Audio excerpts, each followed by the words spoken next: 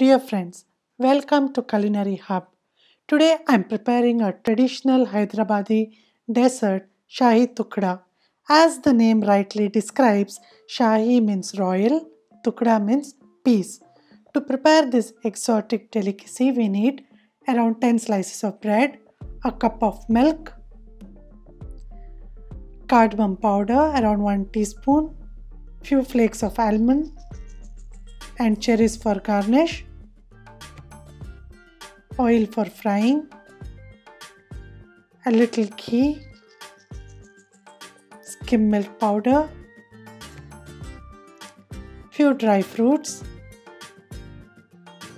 a cup of sugar, few strands of saffron.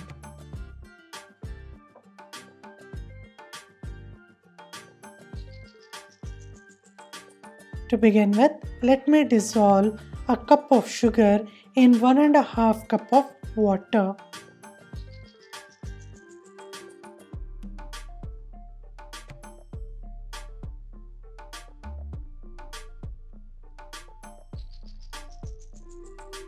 Then let me soak the saffron strands in little amount of warm milk.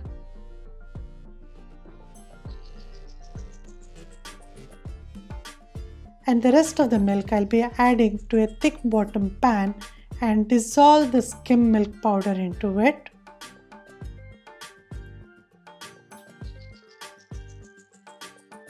And start heating it on a low flame. Once the milk boils, I'll be adding the saffron which I have soaked in milk and the cardamom powder and continue to heat till the milk thickens. In fact, I'm preparing a little amount of rabdi to go along with the Shahi Tukdas. Now let us prepare the bread by cutting out the crust.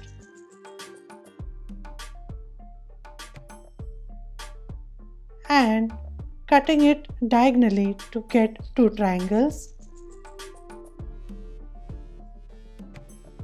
Our sugar syrup has been heating. Now let me start frying the bread by adding oil to a pan. I'm adding a bit of ghee to oil so that the bread gets the flavor of ghee as I'm frying it. Fry the bread pieces till it is golden brown in color.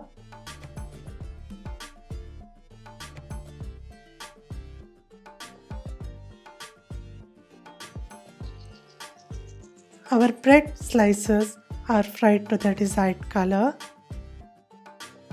It's time to take it out. Drain out the excess oil.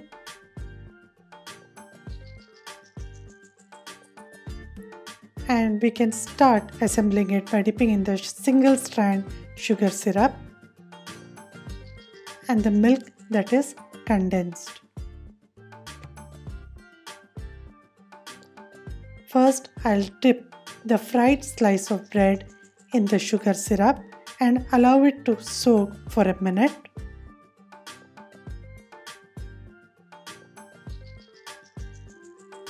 Then immediately I will transfer the slice of the bread to the condensed milk and allow it to get soaked for a minute or so.